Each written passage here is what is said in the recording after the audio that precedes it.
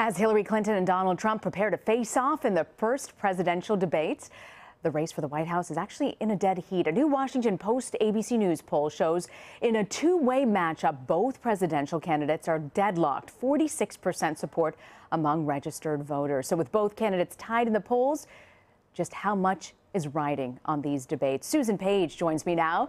Susan, what are your thoughts going into the debate? Do you think that the stakes are just the highest that they've ever been at this point? You know, it's hard to imagine another debate that had stakes quite as high as this one because this race is suddenly so close. A margin of error race, both nationally and in some key states, including in your new CBS Battleground State poll of Colorado. Hillary Clinton up just one in that swing state. So, yes, I think this debate looms as a critical moment, not the last moment. There'll be two more presidential debates, another vice presidential debate, as you well know. But clearly a very important moment in this campaign.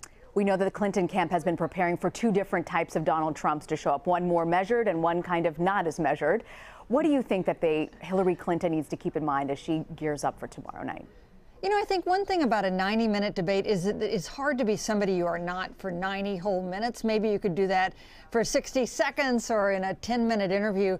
So I think there are some key qualities about both of these candidates that are likely to come through for viewers in this 90-minute debate, even if they strategize and even if they have some prepared one-liners or some strategies. One of the great things about having these debates and having them for an extended period of time is that there's a lot of time to explore different issues, and there's a lot of time to get a sense of who they really are.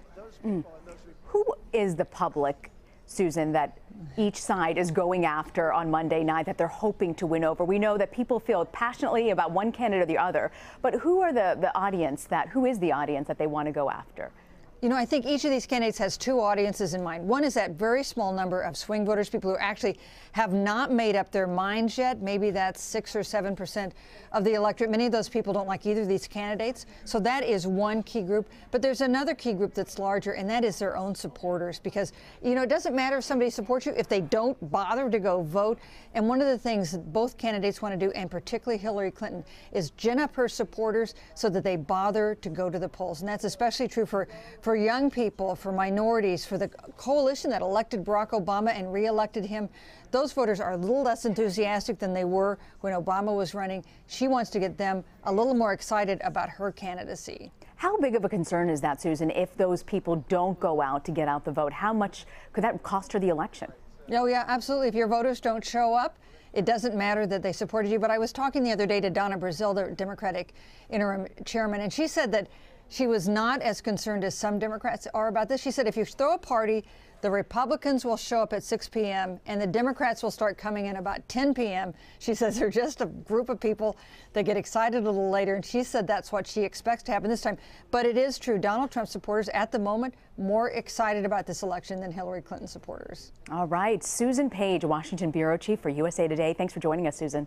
Hey, thank you.